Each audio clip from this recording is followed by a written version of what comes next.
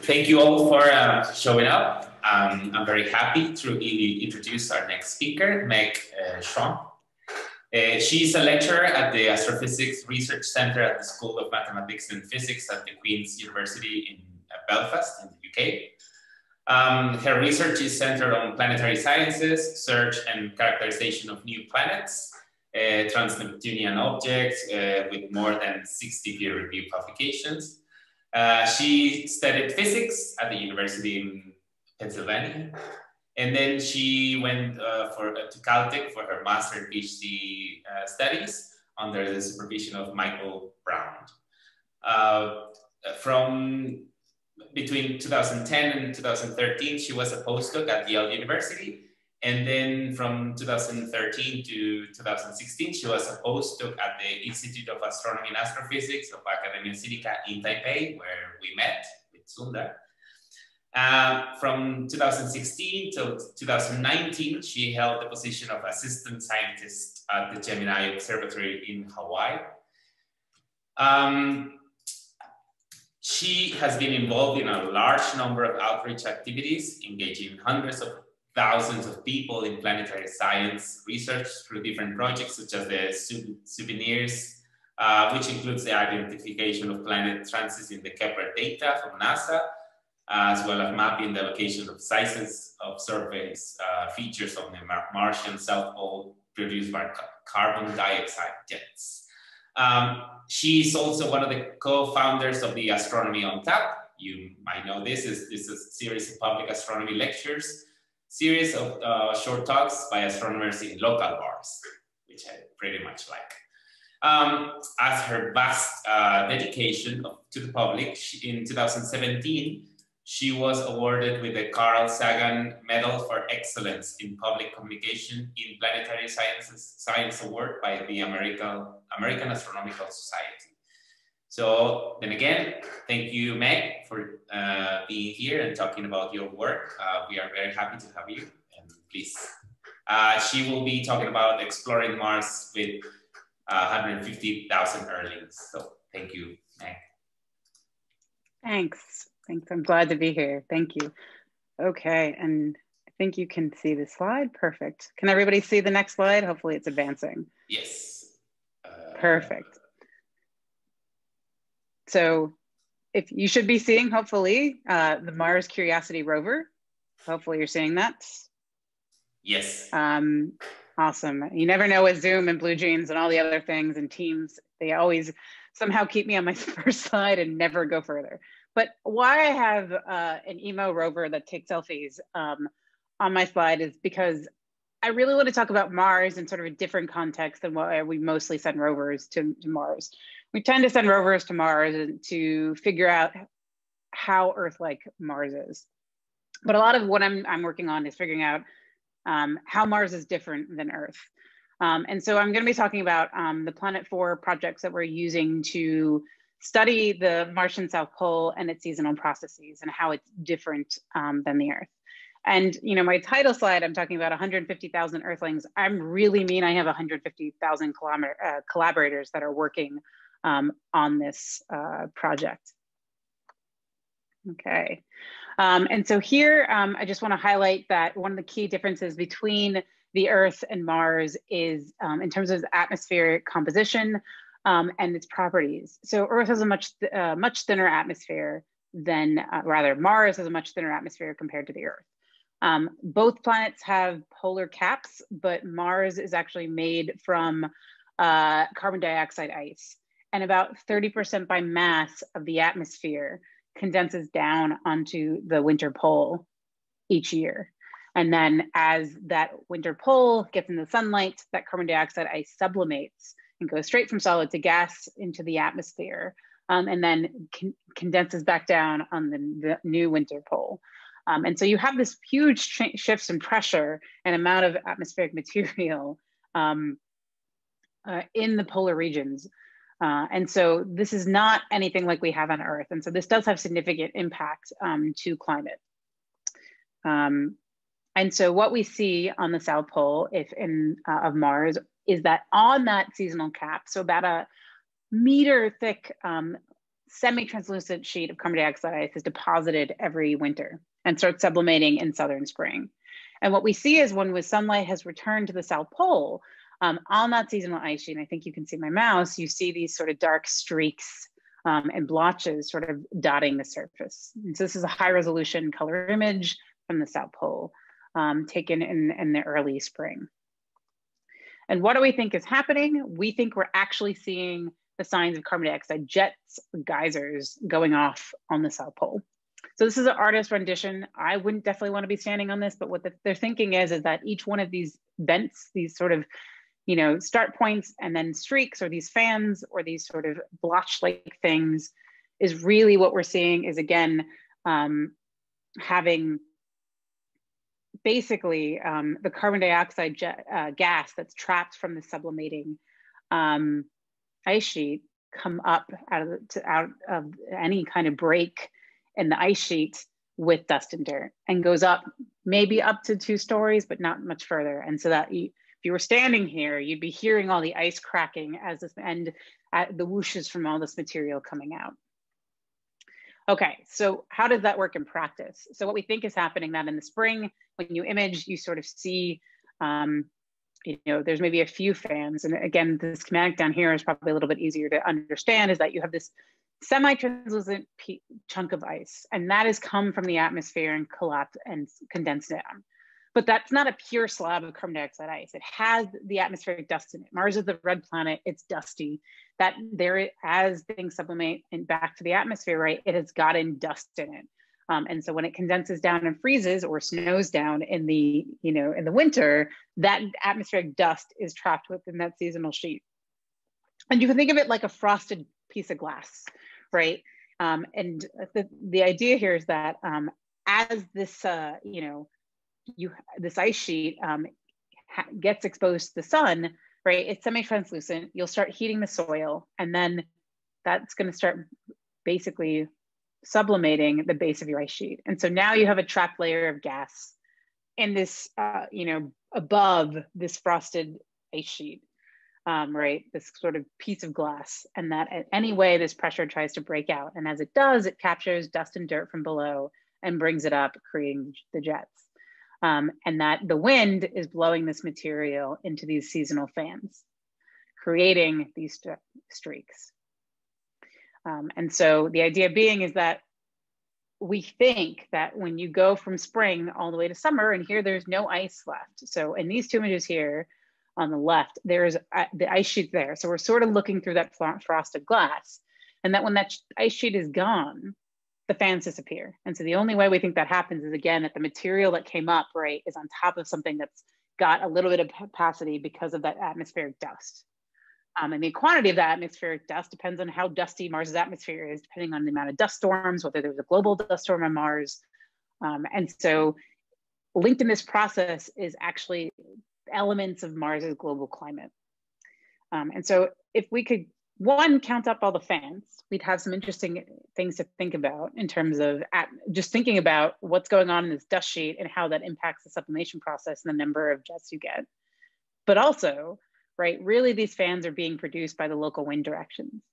And so this could be a really powered data set if you had all these little wind socks you could measure. And just to give you some sense for this, this is the Kelso Dunes in California in the US, and taking a slab of carbon dioxide ice and putting it down. Just to show you that it really can whip up and move a lot of material as it's sublimating. Now, granted, this is earth pressure, but it gives you the sense, right? You can see at the edges, it's moving stuff, it's moving those particulates around. And you might ask, how do we do wind measurements on Mars? And so basically you either look at pressures, and so this is Viking, just showing you that huge shifts in pressure due to the atmosphere condensing down onto the winter pole and then sublimating back, by looking at clouds and their motion, plumb bobs. So actually making your own, you know, mass with a string and seeing where it's blowing. Same thing, sort of plumb bob anemometer kind of measurements. So in situ measurements, right? We've sent probes down. You can do atmospheric sounding from some spacecraft, but really to get to the surface, you've got to be on it. And why is the surface interesting? That's a big boundary when you have a fluid, you know, an atmospheric fluid, right? And so the atmosphere interacting with the surface is always a tricky boundary condition. And so if we can measure all these wind socks, we create the largest wind map on the surface of Mars to date. But there's hundreds and thousands of these fans in the images. And on top of that, not all of them are individual fans. And just to show you why we still think that this is wind, these are two images taken from Mars' surface. It's just two sub-images. And what you see is here, there's all these little, in this image, there's all these little like ellipses. We call them blotches informally. And the idea in this model is we think that it's just the wind directions coming up, or rather the material coming up, there's no wind, and then the material just falling around the vent. And that with the fans, right, it really is wind direction. Here you can all kind of see that the fans have multiple directions, they bifurcate, but they still have the same starting point. And we really do think this is telling us that the wind direction has changed. And so we really think is that by measuring all these fans, and there's hundreds of thousands of them in an individual high resolution image, we could get these incredible maps of the surface of Mars. Okay, that's lovely, but what kind of data set do we have to do this?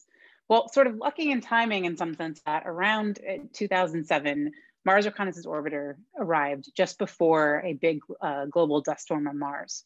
So a big event within the Martian atmosphere, and it's been running since that point.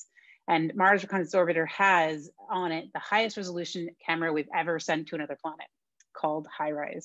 And IRyA has been monitoring as part of its campaigns, many of these regions on the South Pole, looking for these carbon dioxide jets and fans, and to see how they evolve. And so all the images I'm showing you are coming from right now have come from IRyA. And so here's just showing you two IRyA images.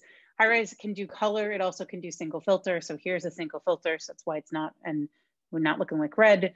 But these are two different seasons on Mars. So 2 different years is what we call it. Seasons by seasonal campaigns by IRyA. And this is roughly the same area. And so it looks like there is some kind of hill here. And what you're seeing here, right, is that you're seeing these fans here, and these are roughly the same times of the spring season. So, but you might ask, there's clearly seems to be differences in the amount of fans. Like season 2 tends to have a lot more. You can just see that this area looks more colored within here. And so what we think is actually happening, right, is something to do with the climate.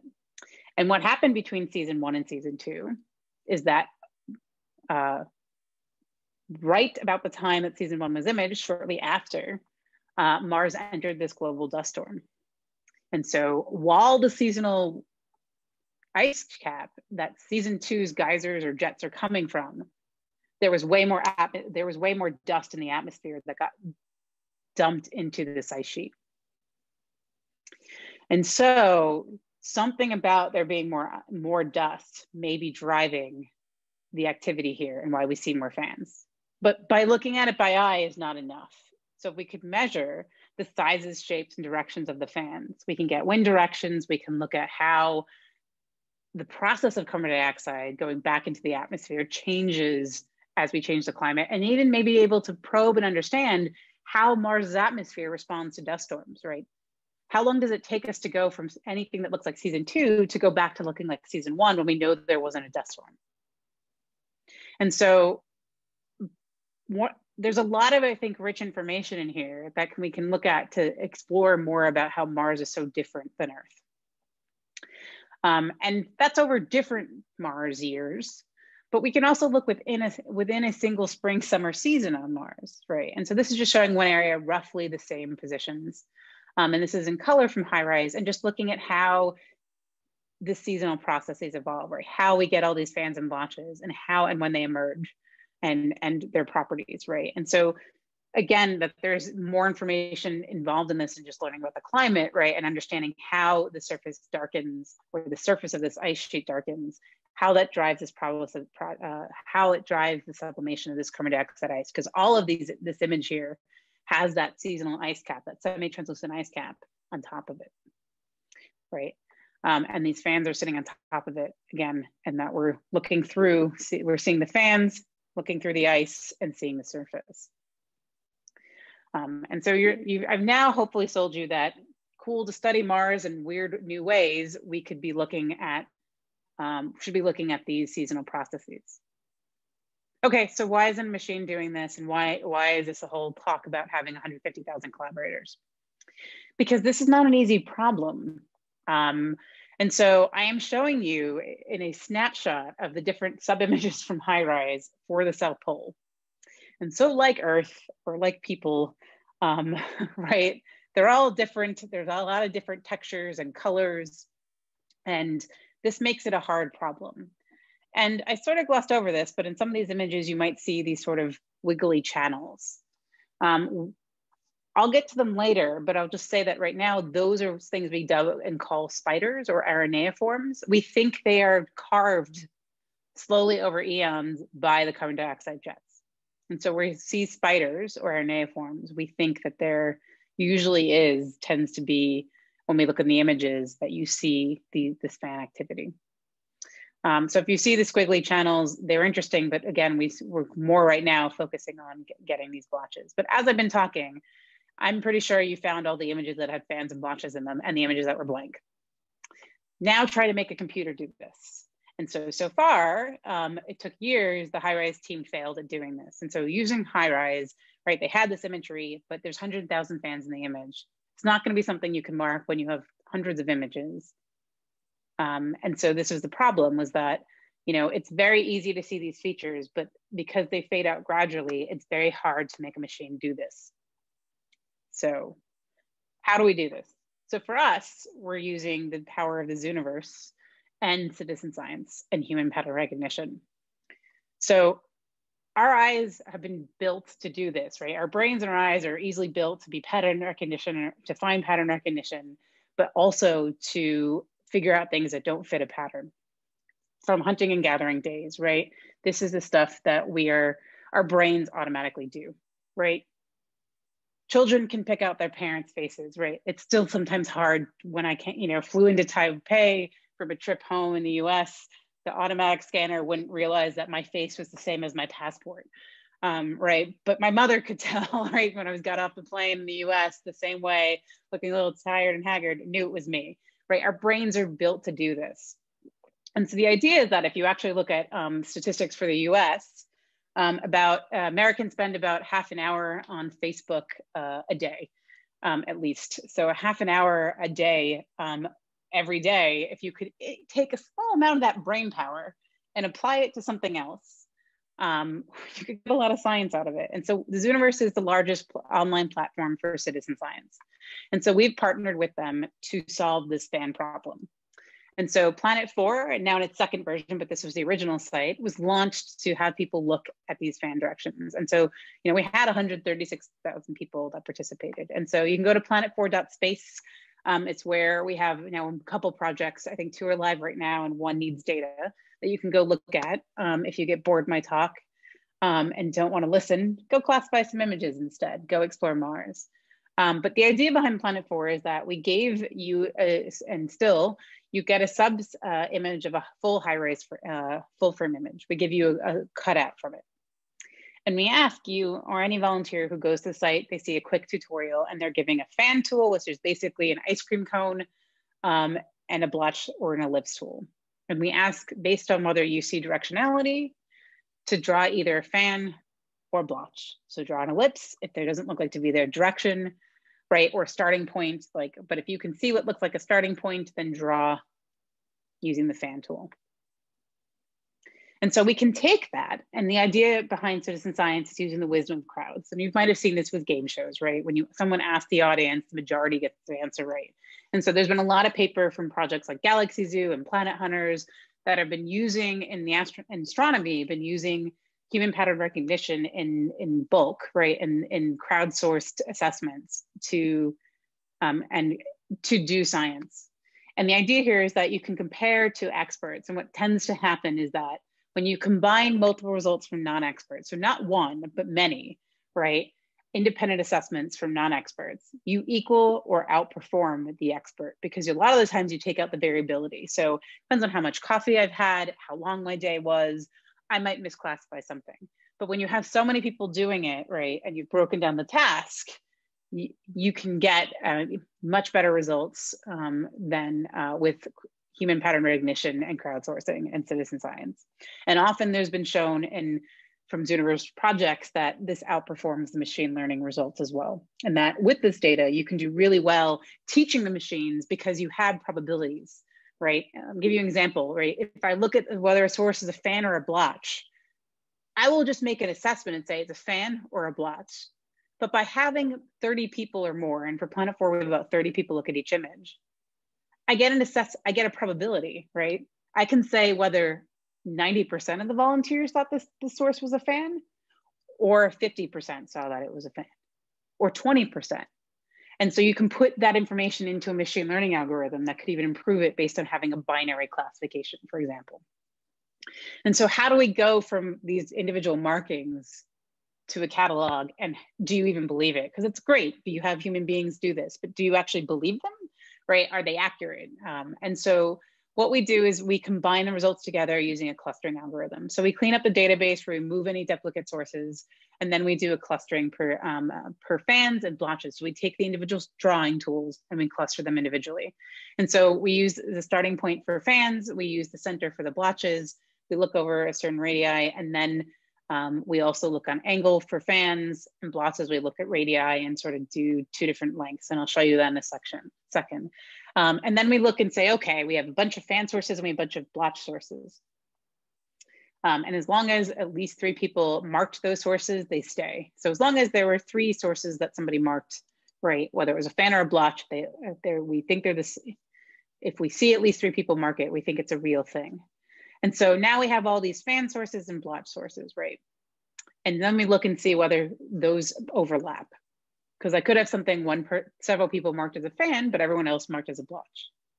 And so if it is, then we look at it and make that assessment. And so for our catalog, if at least 50% or more of the volunteers that marked that individual source said it was a fan, we call it a fan. Otherwise, we call it a blotch. And then we do some ground projection to get the latitude and longitude of Mars. And then we output that to our final catalog. So here's how we're actually doing the clustering within sort of getting the fan. So we're doing that base pixel position. We look within 10 pixels, and anything that's within that, we count as being the same. And we also look at, again, that angle. And so it has to be within about 20 degrees. We call that the same thing. And for blotches, we do this within the center pixel within 10 pixels, and then we do a radius cut.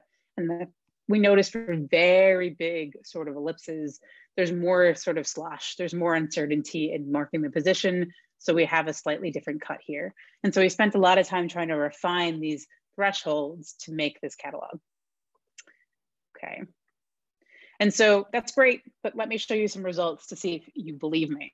So this is showing one of those Planet 4 sub-images here. And so here in this image, we're showing all the fan markings. So each color is a different volunteer that marked. And you'll see that not everyone does this task correctly. So this person marched all these together. Here's all the blotch markings. So each color is a different volunteer. And you can see that some people just drew big things and maybe we're testing it out, not engaging. But overall, right, you can see that if you combine the results, most people did the task. And so when you combine the results together, you get the individual fans and blotches here.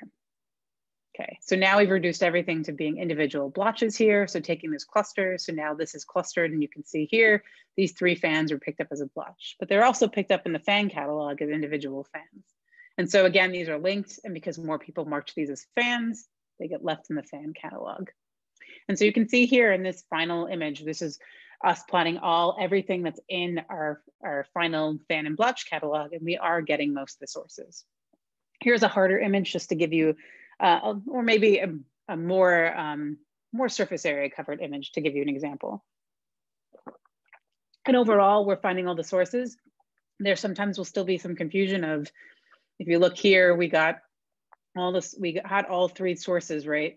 And we see them as a large ellipse that some people mark them all together as one, some mark them individually. So we do have some of those features still in the catalog, but overall, we've gotten all the sources and we've got a lot of fan measurements to start looking in directions.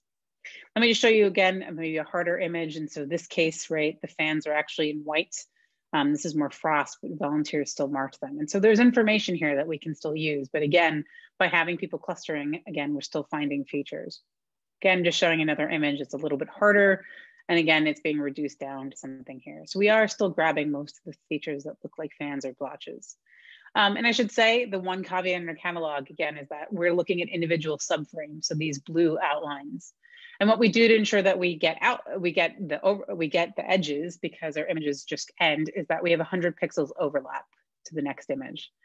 And so, except for the edges of the high-res frame. So these dashed lines are showing where that overlap is. And so just to visually show you here, although we're not worrying about that when we link, we do all the clustering from individual cutouts, it's not doing a bad job at finding the sources. So we decided not to go further to try to refine this. So even here, you can see that we identified the sources and that there's always one marking that covers the whole thing.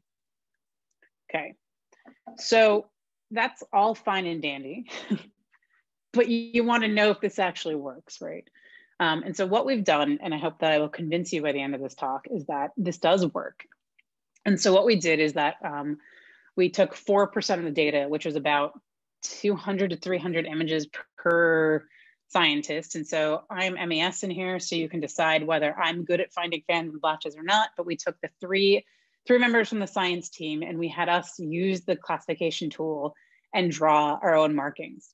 And so the dark gray is the catalog, I'm the orange, and overall, the catalog and the experts match. And in some cases that you see the catalog it gets more sources. But as we get to bigger sources, 30, 40, 50, 60 pixels, there are not that many of them. And you'll see that although there's higher here, it's because it's picking up some sources here where I might have marked bigger than the volunteers. But overall, what we're seeing is that the variation between the researchers is the same as the variation with the catalog. And so overall, and here I'm just showing the number of tiles, so the number of these subframes from HiRISE versus the number of fans and blotches per planet per tile. So overall, we're getting the same distribution. We think there's as many sources in the images as fans and blotches as the catalog. And the variation between the researchers is the same as compared to the catalog. So if I had not told you that the dark gray was a catalog, you wouldn't have identified it as being any different than an expert. And we can do this along different axes. So this is just showing for the fan catalog, the number of fans per planet 4 tile. And so again, the idea that overall we're getting the same numbers, or at least it matches one of the scientists. And so these are data where we've all looked at the same image. And so again, we disagree with each other, just you can see the differences here. But again, overall, our differences are pretty much match well, roughly well with the catalog.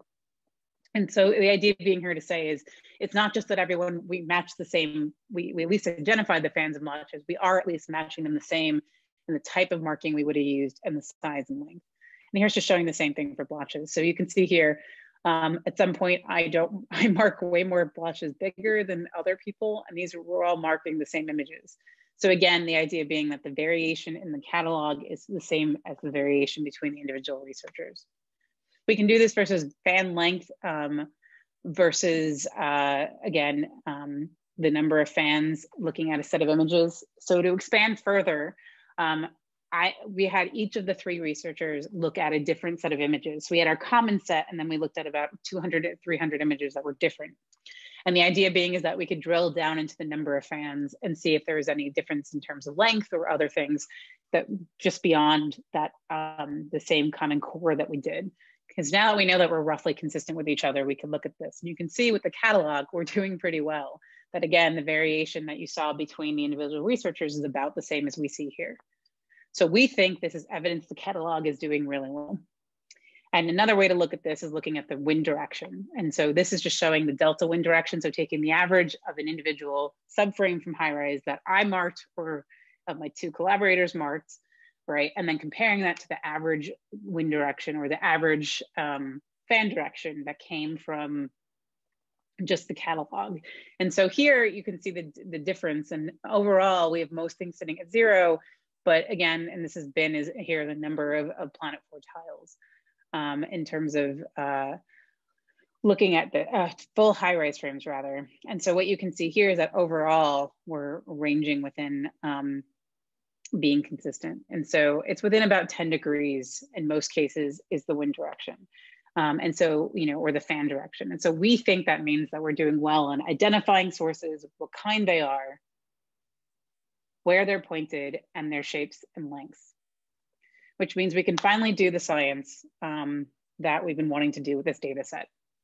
And so hopefully I've convinced you that this is an interesting data set and a valid data set to start comparing and looking at the seasonal processes in Mars. So what was the end goal of this was to start looking at wind directions. And just to show you this is a rose diagram. So we're showing you, again, from the direction from North Azimuth. So we've sort of aligned the image to where the image sort of would be aligned with the pole, or rather would be angled. So it's not necessarily, so 0 is down, but you can see here that the wind fans are all pointing this way. That's opposite of wind direction. So this is the way the wind traveled, not necessarily the wind direction. It's always the reverse of that. But the idea being is you can point and say the wind was moving from here to that direction, or at least we think it does.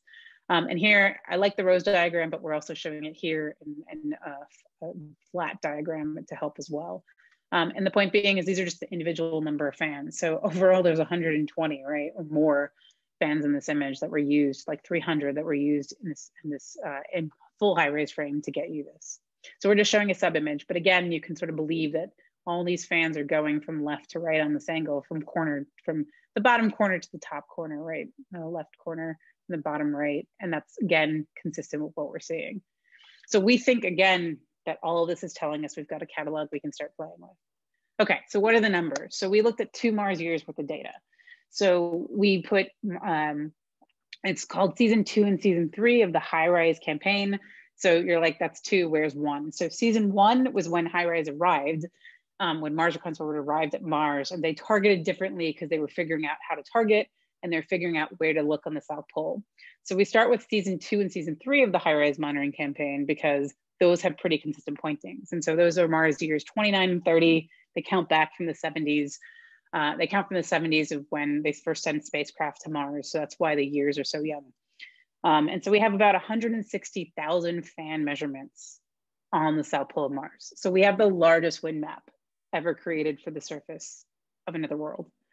And we have 250,000 roughly blotches identified. And so the volunteers looked through 42,000, roughly 43,000 tiles. And that comes into about, or HiRISE sub images, and that totals 221 individual HiRISE observations over 2 Martian years, covering 28 different regions or pointings on the South Pole. So now we've gone to data rich from being data poor. And so here is just showing those individual sort of regions on the South Pole where we have these observations and proxies for wind directions.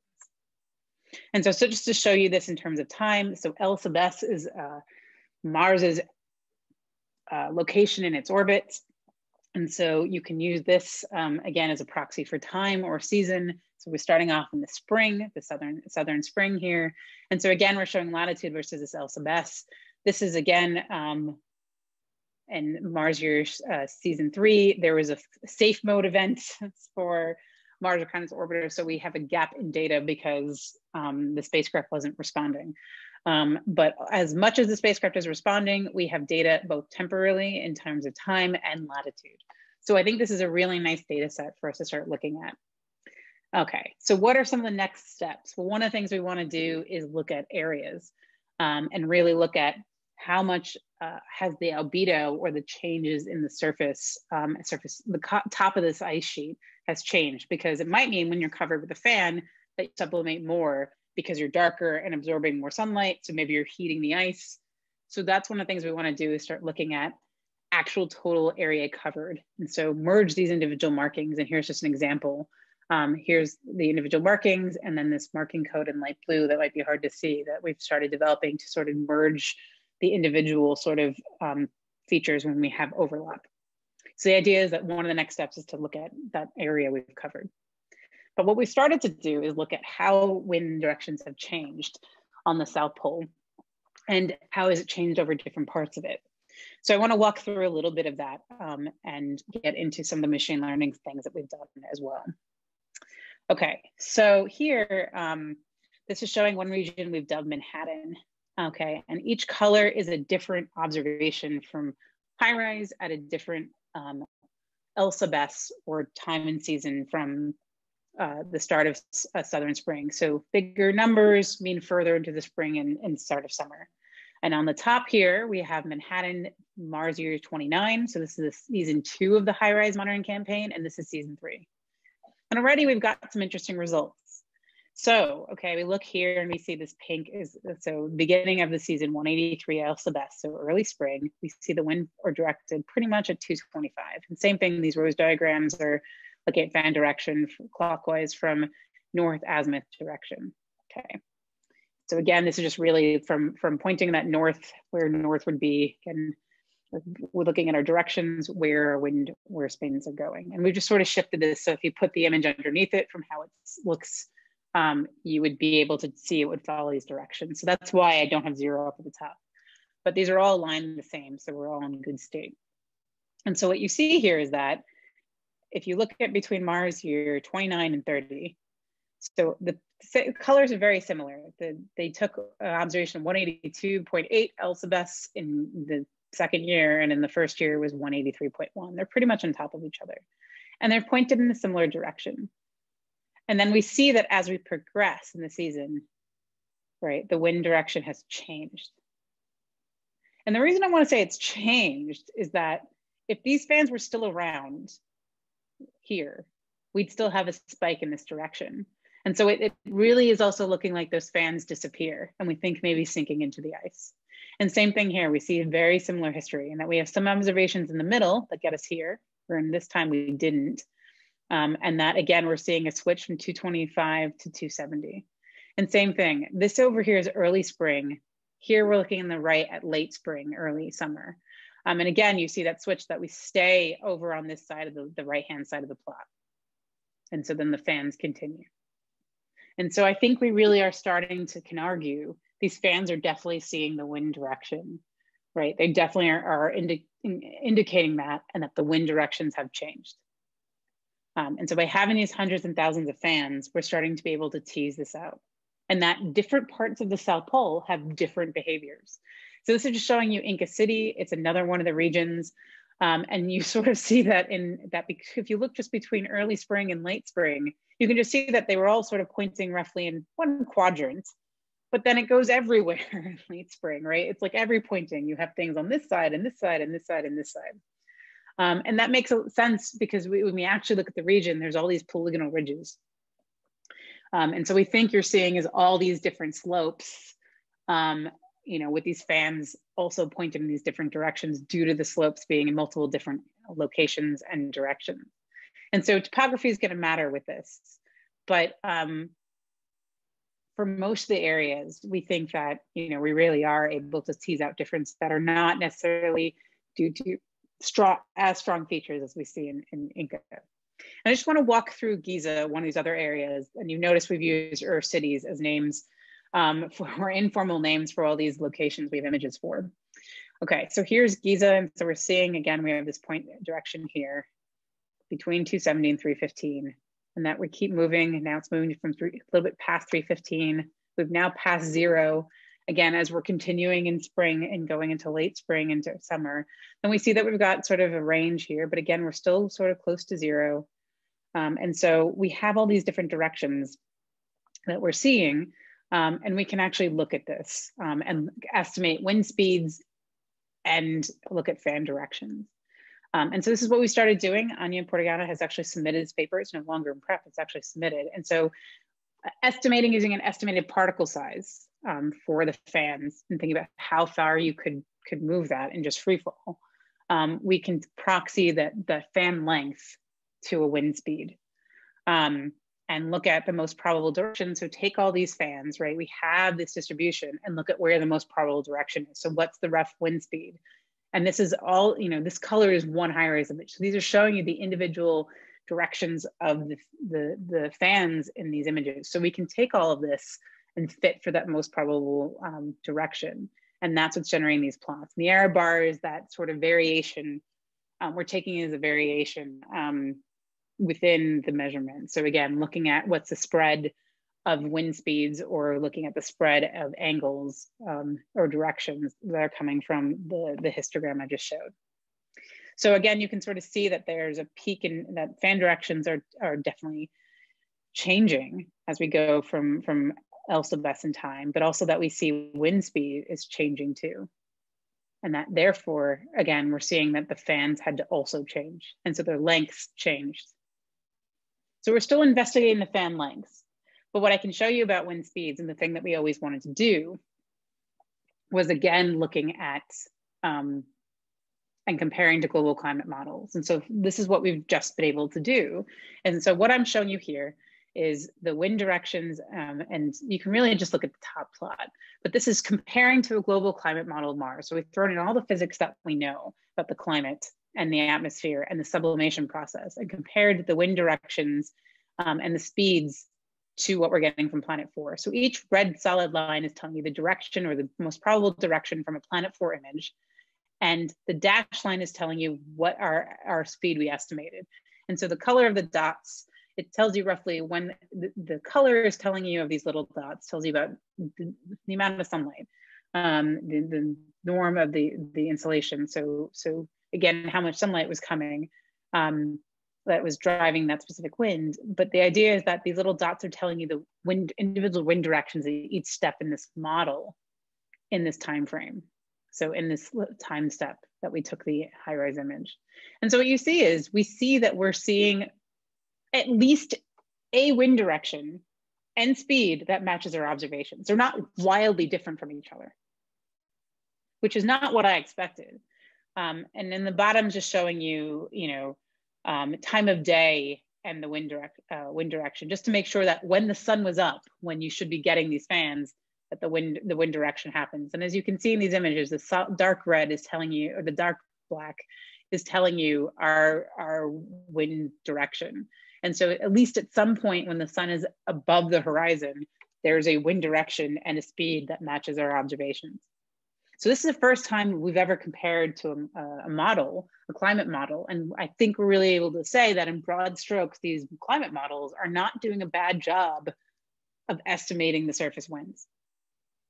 And I think with all of this evidence, we're really showing that these features are being mapped by the winds, and that we've created this global map of wind directions that we've now been able to show that our base level of physics for Mars is good enough, with low resolution topography, is able to explain this.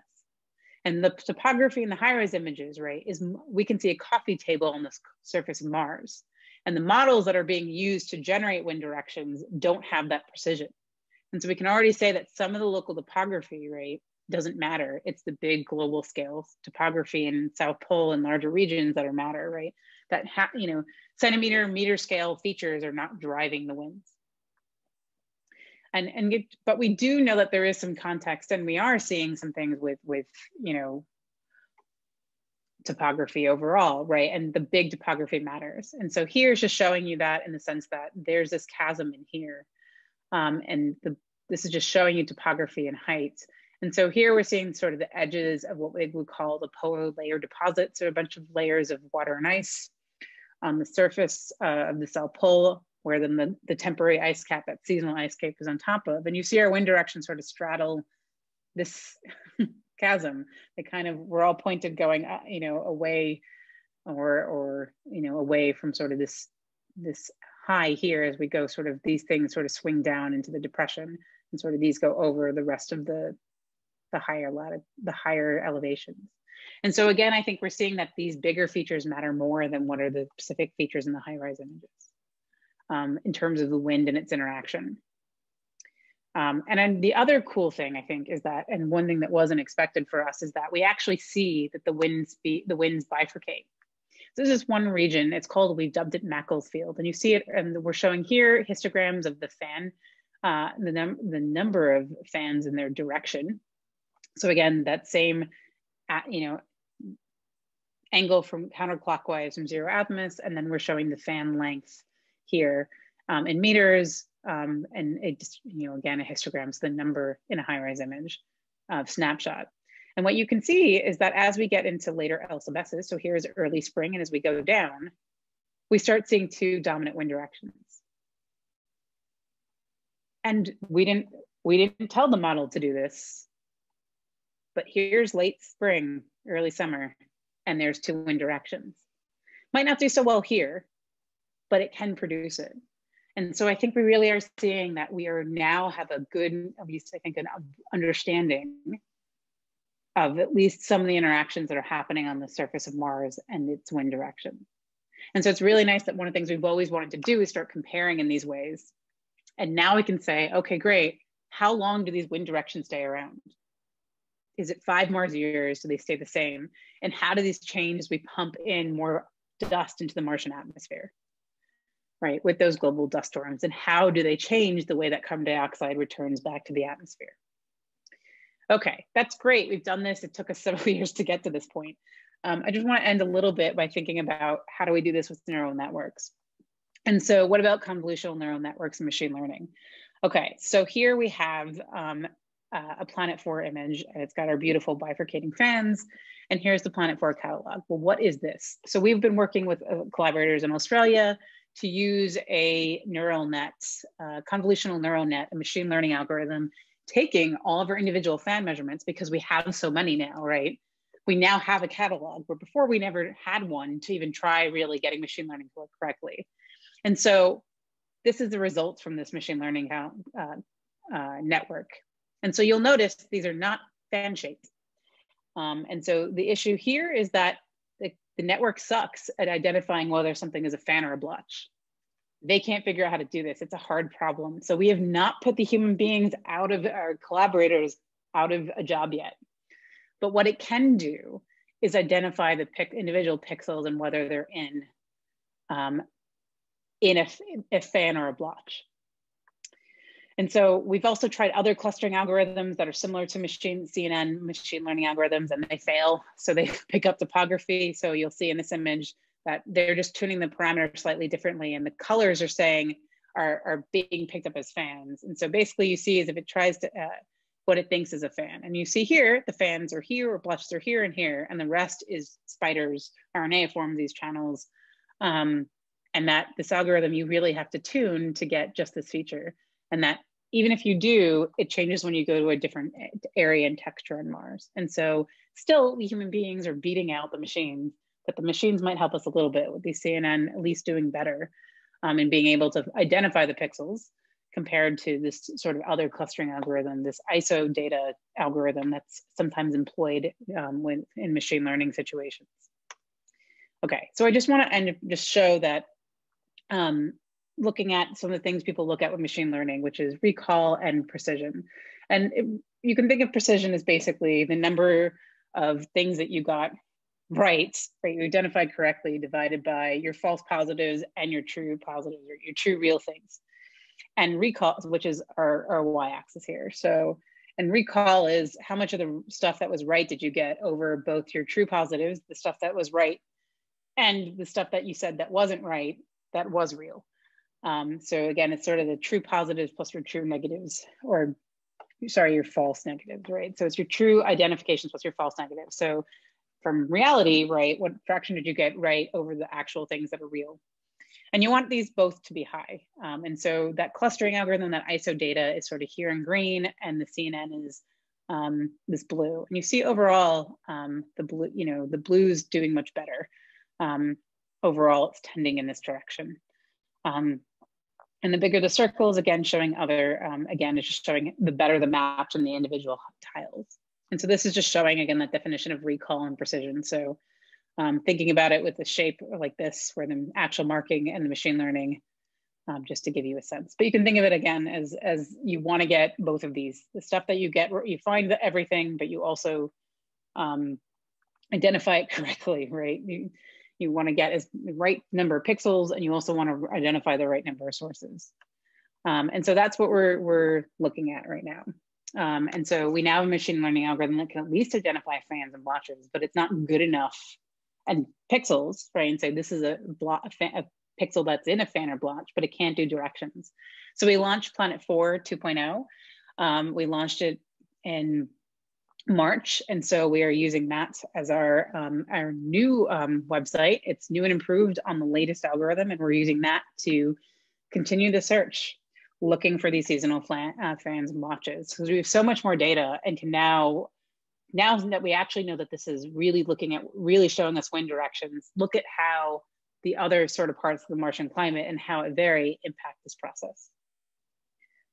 And so I'll just say that, we've been really able to use this algorithm and use this method to really be able to study the rest of Mars. And, I think there's lots of things that we can do. And, other things that we've done with this data set has been to use citizen science and spawn these other citizen science projects from knowing the success of Planet 4. And I just want to highlight that in that one of the things we did was we actually said, great, we have all these locations where we see these spiders and fans, or rather see these seasonal fans.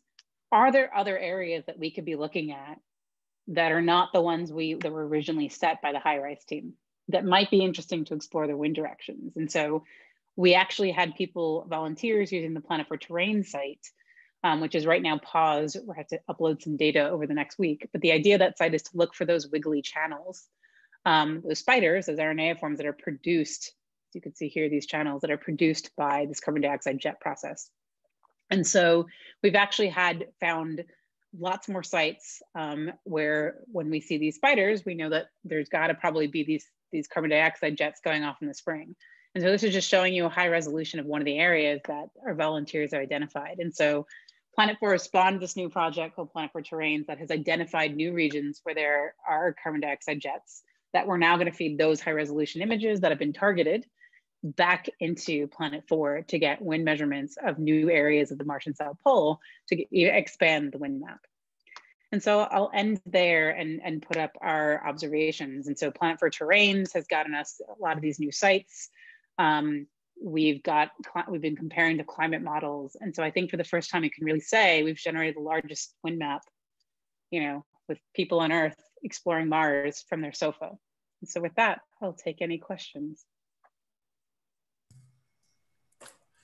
Okay, thanks, Megan. Any questions? Jane? Hi, it was a nice talk. I've actually used this Planet 4 Zooniverse thing at an open day, and I was wondering what the efficiency of the citizen science measurements is, because although I took it seriously and measured things in a serious way, the 5 to 10 people who were interested in it just put random measurements on. So I'm wondering what fraction of the data is actually sort of useful. Yeah, so let me give you an example here, right? All of it. So the idea is it's the power of the crowd, right? And so we really are going back, and let's see if I can drag it, right? There will always be people, this is a good example. This person clearly didn't do the task right, but it's the majority. And so it's not using an individual person. So even if those 5 people didn't engage, it's the fact that we get 30 measurements. And so something about asking people to do science means they care. And so because of that, most people go to these sites, at least from the statistics and surveys, is to contribute to science.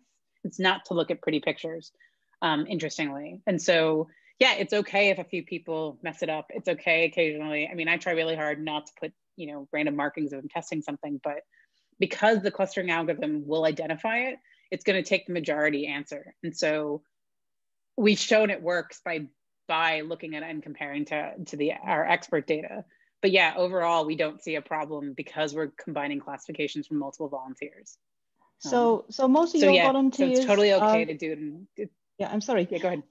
So you think that do you have profiles on the sort of volunteers you have? Are most of them they revisit the site? So we have 2 types actually. So like the internet, most people go and leave and do a few and never come back. And so we have to balance the site for 2 different types of people. So about something like 20% of the total volunteer population will look at 50 to 60% of the images total, but then the rest of that is coming from people that come and do a few. So we have to make the site both accessible for people that come back all the time and for people that are new, because as the nature of the internet, our attention is fastly diverted, right? So people will come, do a few, and never come back. But if you have press conference, press releases and blog posts and newsletters, email newsletters are the best way to get people back by reminding them that there's projects they come. And also being on the platform, they remember that people that remember they classified another project. So like weirdly, if Galaxy Zoo is busy, Planet 4 will be busy. And so there's that nice thing about being on the platform that people remember and then we'll go investigate. So if there's a press release from one of the other projects, it folds down into many of the other ones. Okay, thank you. Any other questions? Can I ask a question? Well, sure. A couple. Thanks, Meg. It was an amazing talk. I have a few questions on this jets or fountains, CO fountains. How big they are, their height over the ground level? You noticed I went quickly by that. We don't know because we've never seen them. So we don't even know when they go off. It's sad. So that's a problem when you have like one spacecraft that is high resolution. So they've been trying to schedule like different observations at different times and then move the spacecraft off NADAR to try to get stereo imagery. They had never seen the fans. So we've never seen we should see a shadow if we actually saw the material coming up and like falling down. They don't see that in stereo imaging. So it could be we've just got really poor timing and that the fans go off at some time, right? Maybe it's early morning when there's not enough light, or they're pretty low. So one estimate is if they are low, they're no more than 2 stories. Oh, okay. And another question is, we've never caught them live. Okay. What about, so I guess there's a CO cycle, or can you, like it comes down as rain, or how it happens We don't fully know. So some of it comes out as carbon dioxide. No, so that's the cool thing. We don't 100% know. We know that there's some carbon dioxide snow. We don't know if it fully comes down as snow, but it can also just, it can just freeze, right? It can go straight from the atmosphere to freezing it down, right? And so both of those are happening. How much is one versus the other is not clear because the whole pole is in darkness, right? So we don't get any observations from it and it's really hard to target a spacecraft that way. So it's a combination of carbon dioxide, snow, and then just straight freezing out from gas to solid. Okay, thanks.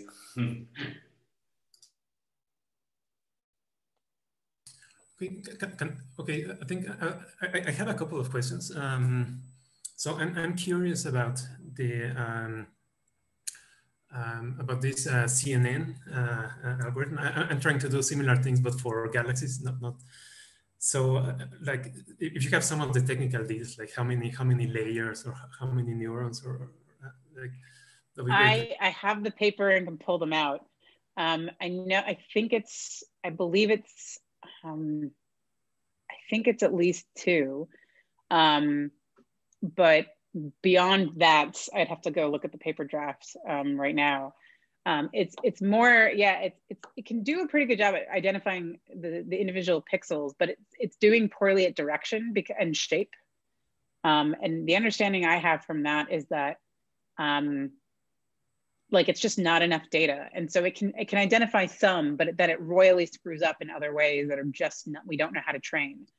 And so it could be a training problem, but an example is that currently our machine learning expert was like, I got the directions to work. And we're like, great. And he goes, they're accurate to plus or minus 30 degrees. And we're like, that's not accurate. And so we're fighting an accuracy in machine learning where they're like, problem solved, versus us, we're like, we can do better than 30 degrees with our way. So it's still a work in progress. I can take a look at the paper, but I don't have full details in my head about the CNN. Okay, but it's one of the basic ones that's around. Our machine learning collaborators say it's one of the more advanced ones, but that's what he says. But I can go look up and see the exact. I think it's something called U-turn, maybe. I'll take a look at the name for you and see if that's helpful. Okay, yeah, that's fine. I can look at the paper. And then my other question, although you partly answered it already, is I was wondering if you would reach a point where there will be so much data that even citizen science would not be enough. But I think you have the opposite problem, right? There's not enough data to train the machine learning algorithm, right? Yeah, right now, I mean, we're already data, we're in the problem, we don't have enough people, right? So it took us 3 years to classify the data we have, right? And so like that's, you know, we would love to get more human CPUs, but again, right, so we would, you know, so there is that problem of like, we're waiting years to get all these observations. At least we now have a data set, which is great. Ideally, if the, you know, we can put if we can put the human collaborators out of business, then we do. Then we'd close up shop. But I think is right now, the fact that we can't get directionality better than 30 degrees, and that's in the best case scenario right now, means that Planet 4 is not out of business anytime soon. But what we can start doing is merging the two. And so there's a lot of, if you haven't read it, there's a lot of work by Chris Lintott's group in Oxford about combining the two for Galaxy Zoo, and that they actually do better by having both together. And so our thinking is to apply this, but in a slightly different way, is that we don't even know what images are blank. We do have blank images where there are no fans. So why are we having 30 people look at them if they're empty? Now, but one of the problems is not every volunteer draws on the images. I kind of made it sound like that, but a lot of the images, you will have a significant number of volunteers that don't engage in the task. You know, if there's 100 fans in the image, a lot of people go no, go on to the next one. So we don't, in an individual image, we can't say that when someone doesn't mark that means there's no fans in the image. We have to analyze the whole thing first. But the CNN is doing really well at identifying whether there's fan or blotch pixels in the image. And so our thinking is to merge the two and have the CNN run on it, and also ask like a percentage of the volunteers whether there's fans or blotches in the image. And if both agree, we pull it. And we say, okay, we don't have to have the volunteers look at it.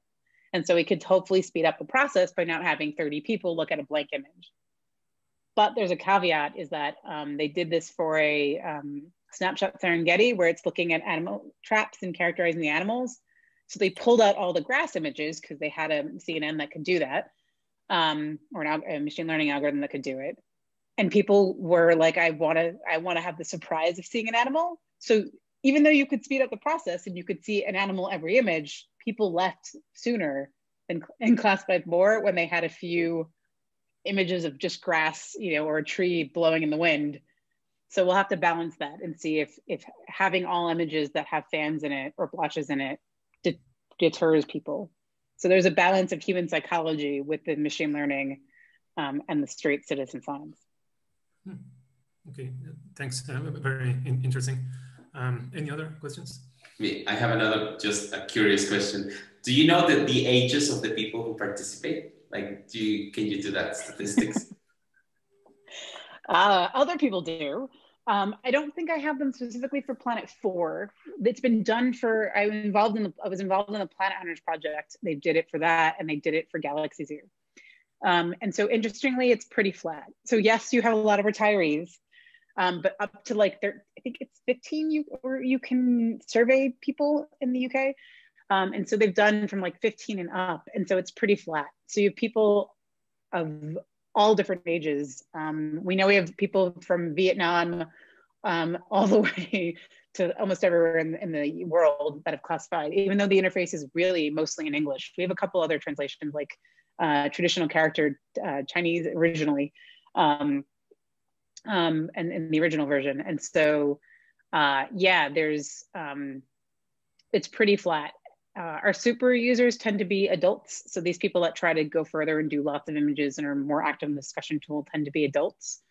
But yeah, it's a wide range. It depends on the project. So I think on the animal trap ones, it's a lot of parents with kids. And so you'll see that in the discussion tool, or at least some of the surveys have shown that it's like, I'm here with my 4-year-old and we're looking at whether that's a bobcat versus a monkey versus a zebra, you know. But yeah, so it's pretty even, and that it's again more male than female, but is a significant number of women and gender minorities that are classifying as well. Nice, thanks. Okay, so if there are no more questions, I think we should thank Megan again for a great talk. Thank you. Thanks.